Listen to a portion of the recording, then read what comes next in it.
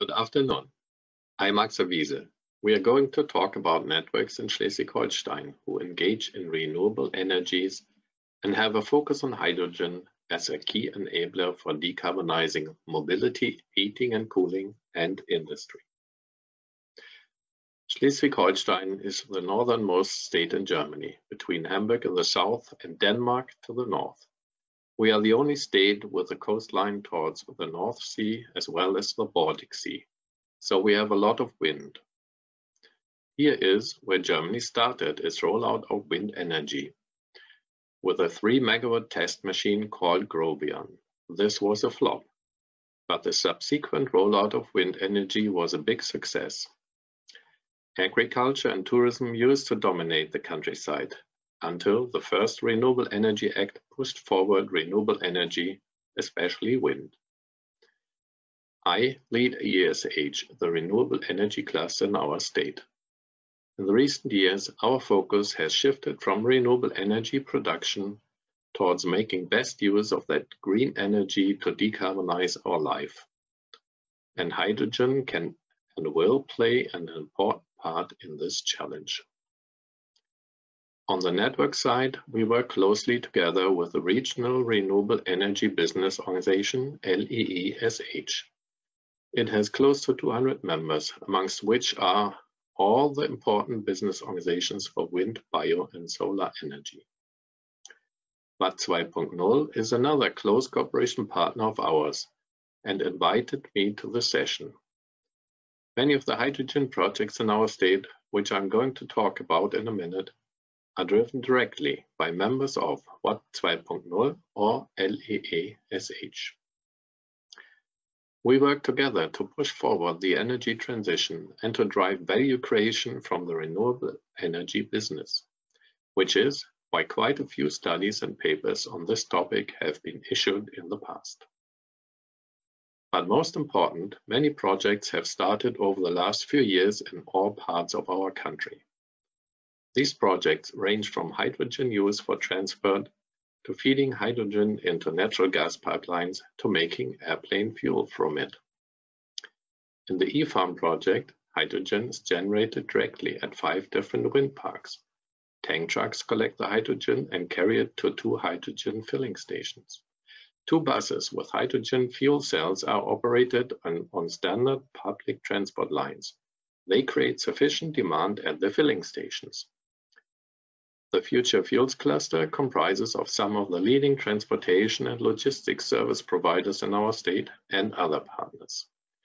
All of them will start using diesel trucks where the drivetrain gets exchanged with fuel cells and electric engines as early as summer 2022. Windgas Harup is one of 2 projects where wind energy that can't be fed into the grid at times of overproduction is used to run electrolyzers and produce hydrogen, which is then fed directly into the natural gas pipeline grid instead.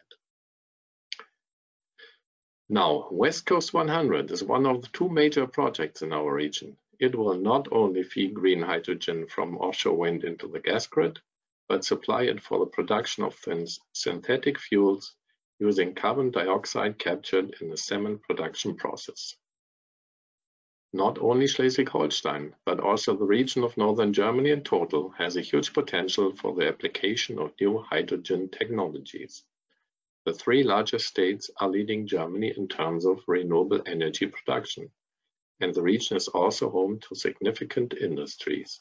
Example: while Schleswig-Holstein has a 60% overproduction today, the city of Hamburg is in need of green energy from the outside.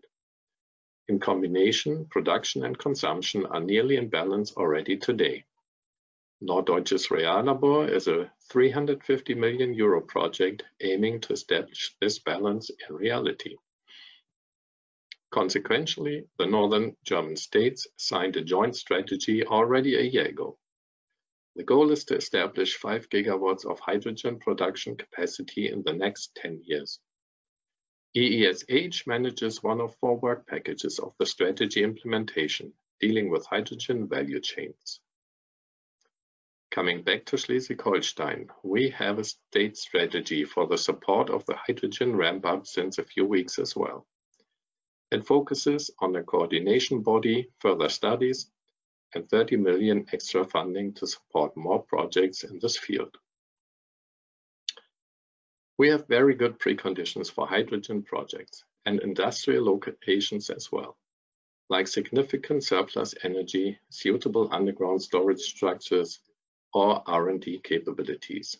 The Energy Coast Initiative is one of the regional marketing activities to build on these strengths. In summary, our state offers optimal conditions for hydrogen projects or setting up businesses in the hydrogen value chain. Schleswig-Holstein is working together with many partners like the other northern German states to drive the implementation of a hydrogen economy. We and our network members are engaged in many of these activities, and we work closely together with the relevant state institutions. So it is always a good idea to contact one of us if you want to learn more about the opportunities in our region. I hope I was able to provide you with a little insight into what's going on in Schleswig-Holstein and how we or our partners can help you. Please don't hesitate to contact us. Thank you.